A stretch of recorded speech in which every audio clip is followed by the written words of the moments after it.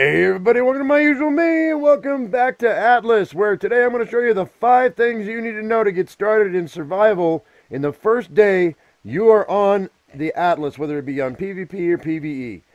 Okay guys, well right off the bat, if you spawn into a Freeport, right off the bat, they have everything turned up as far as the gather goes. You can actually just stand right here and just hold down the E button, and you can just gather. You can just gather.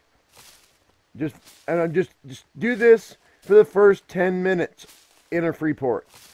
Literally, just do this for the first 10 minutes. You're going to need a lot of fibers to begin with, and fibers and vegetables and fruit are going to be super important. You're going to be able to find fruits and vegetables everywhere. We'll get into that in a minute. You can literally just stand here and hold down the E button, and it will continuously respawn the items that you're standing in. And you can just continuously gather all this stuff, and you don't have to go anywhere. That's in the Freeports. Out in the wild, it's different. The spawn rate is lower. See how that just popped back up? It's so easy just to stand here and just gather vegetables or fruit and fiber, and just sit right here and just gather it up. Wherever you might find it. So long as it's in a Freeport, it's going to respawn super quick. Conversely, if you're on the move out in the wild, you can just hold down the E button, and you can go ahead and just run and gather as you go. So if you need to keep moving, you can go ahead. Don't sprint. Just go ahead and just keep on moving, and just keep gathering and gathering as you go. Just hold down the E button and the forward button, and just keep gathering as you move.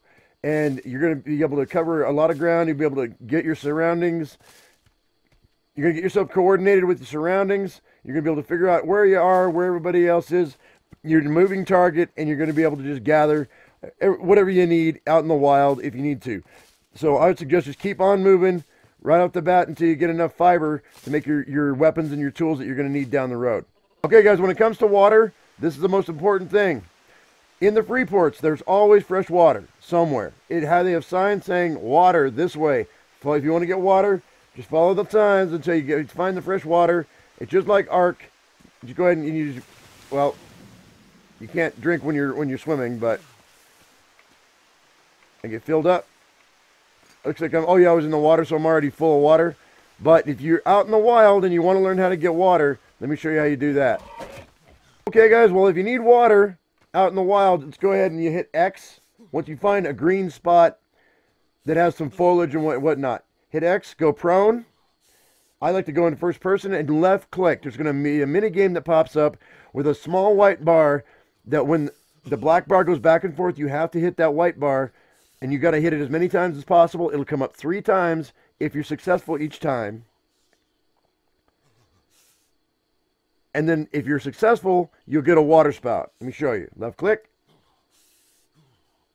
See, I didn't click it. It only goes by once. So we're going to try again. Boom. And again, boom. One more time, boom. Oh, I missed the 3rd time. But the water spout should still come up. It gave me 40 water.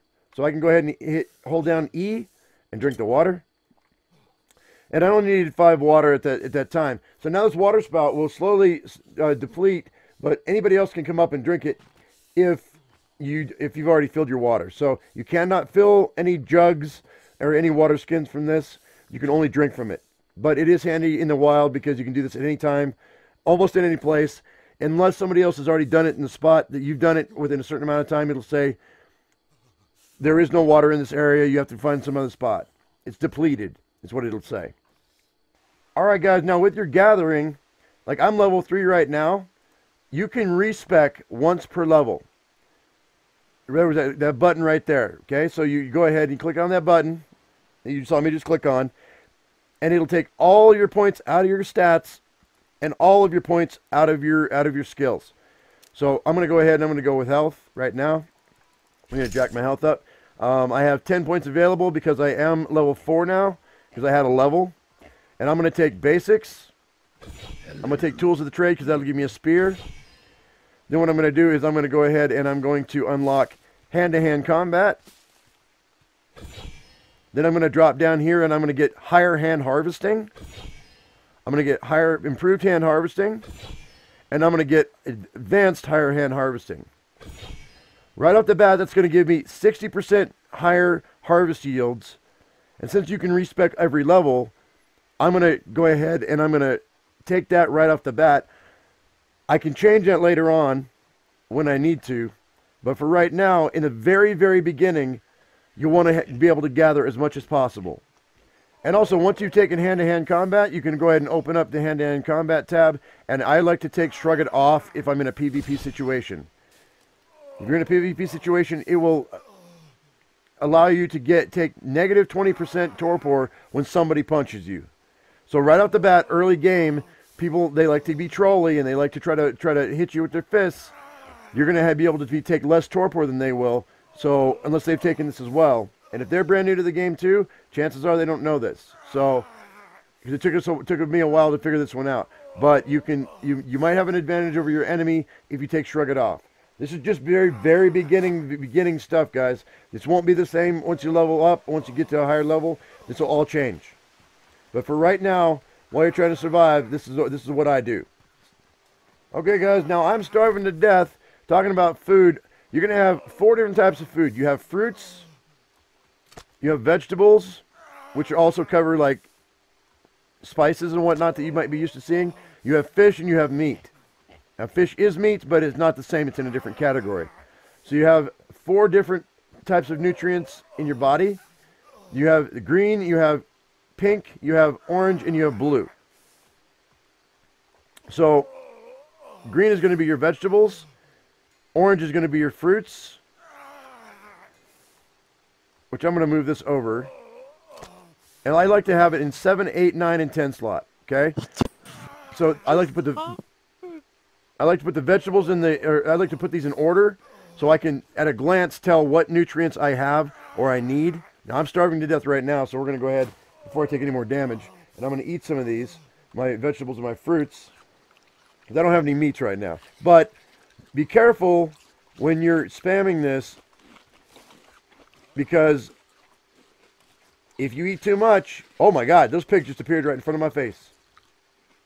If you eat too much, what's going to happen is you're going to get an excess of nutrients and you're going to have nutrient poisoning. But you don't want to have excessive nutrients. So watch how much you're doing. Don't go over the top, because if you do, it'll hurt you. So what I like to do is I like to have nutrients lined up as they are in the bar on the right-hand side. If you notice right here on the right-hand side of the screen, there's your nutrient bars right there. Now, you're going to have a little bit of time when you first spawn in after you die, or when you first spawn in, before you're going to have to worry about nutrients. But I'd like to have everything ready to go. And one of the most important things to remember about your meats is that if you kill a large animal, you can eat prime meat without getting poisoned if it's raw. So if you're trying to save materials and you don't want to cook a whole bunch, you can kill a larger animal like a cow or a bear or some other larger animal, and you're going to be able to, once you harvest the meat, you're going to be able to harvest some prime meat. Eat that prime meat. You won't have to cook it. You're not going to get as much nutrients from it, but you will be able to eat it when it's raw. Remember, prime meat is king. That way you can focus on fishing, because vegetables and fruits are easy to get. Meat is less easy to get, and fish is the most difficult to get, especially in a high populated area where everybody's trying to get fish. But remember, if you eat regular meat raw, it will make you sick. You will lose health. But if you need to do it in an emergency, just like an ARC, you can do that.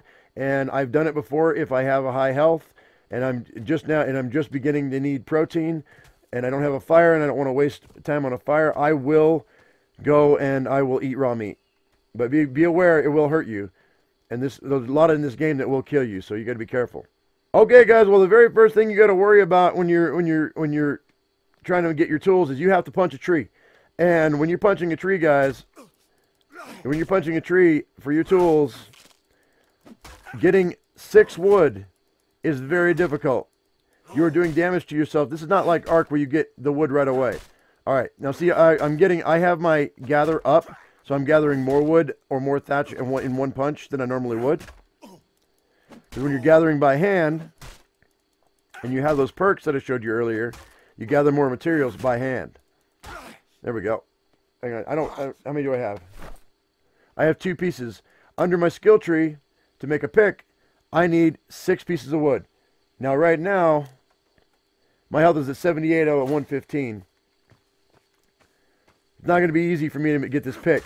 You might end up almost killing yourself, or you might end up killing yourself. And this is at the point where people like to come up to you and they try to attack you. There, I got 6 wood now, and they try to take whatever you've gathered. So it's super important that you make your pick right off the bat, so this damage that's being done to you is before you get a lot of materials on you.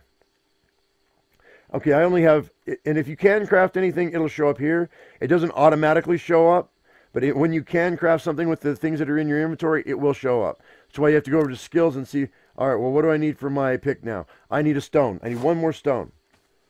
So I'm going to go over and get my stone, which you can punch a rock. You can punch rocks and get, you can't just, you don't, not only trees, but you can punch rocks if you have enough health to get what you need. There's my stone I needed, the last one. If you don't want to go running around and looking for something, and now I can make my pick. That pick is the most important tool you will ever have in this game, because from this pick comes everything. Now, I already had that equipped because I've already died. I killed myself so I could do this tutorial, but I'm going to go ahead and we're going to, takes a second for the pick to come out, and then just start gathering up. Once you've got the perks that I showed you, you're going to be able to make all the rest of your tools, and you're going to be able to make spears. We're going hunting next. Alright guys, well, I'd like to have, when I go out hunting, I like to have at least 7 or 8 spears, because these things break really easy. And the pigs aren't really that difficult to kill. A lot of the early animals are really easy to kill. I think these guys got stuck in the water. Are they stuck in the water? Yes, they are. Alright, that's cool. They shouldn't be, I don't think they're going to be able to get out. Oh wait, there's one. Yeah, come on.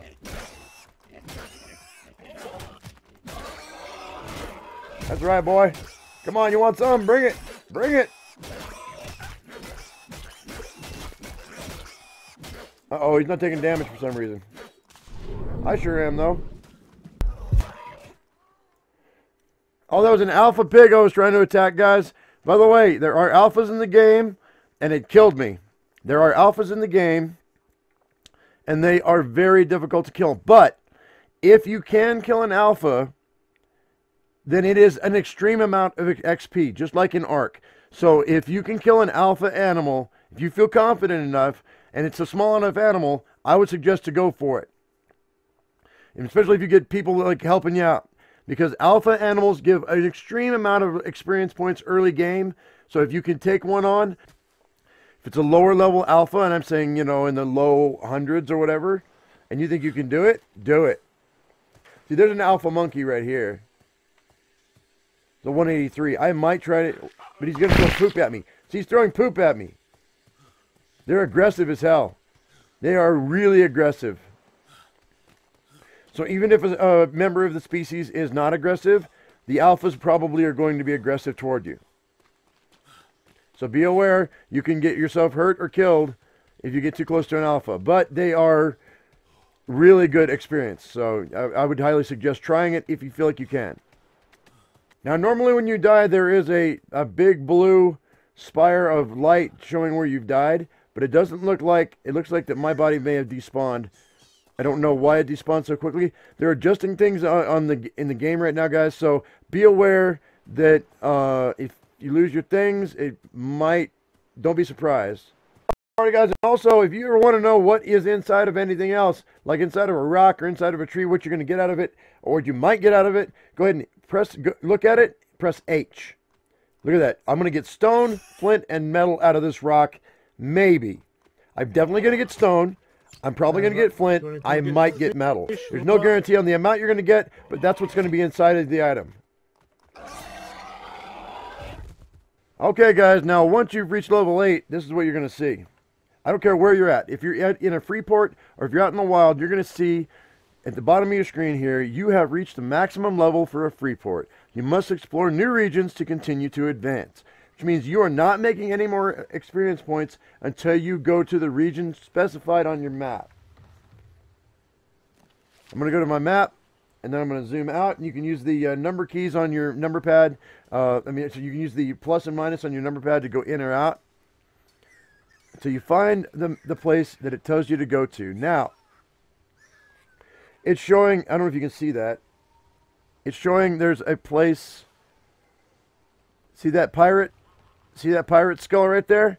To the west of us? That's where we need to be. That's the location we need to go to. So we need to be going west when we get out of here. So what I'm going to do is that now it's time to go ahead and buy a boat. But only if you're ready. You need to have a lot of fruits, a lot of vegetables. You need to have a lot of meat. You can probably get away with not having so many fish, considering that you're going to be on the ocean and you can probably go fishing. But I would suggest having a stockpile. Now at this point, I like to go and I like to unlock the construction and mercantilism, because at that point you unlock this one here. And that's going to give, I actually have 4 points available to me right now, but you can respec if you need to. I'm going to get handyman.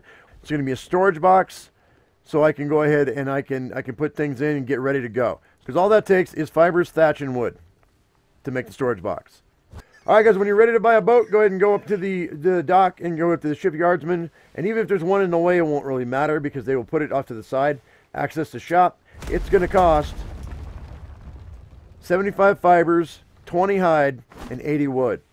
Alrighty, guys, well, the U-boat's ready to go. I'm going to go ahead and go around the corner here, and I'm going to get all my supplies and get ready to take my first sail here on the server. So I hope you enjoyed the video, guys. I hope this is helpful to you. If it was, give me a thumbs up. If you haven't subscribed, do that right now. As I always say, I am my usual me. You be your usual you, and we'll see you in the next video. Thank you so much for watching Atlas, guys. We'll see you later. Bye-bye.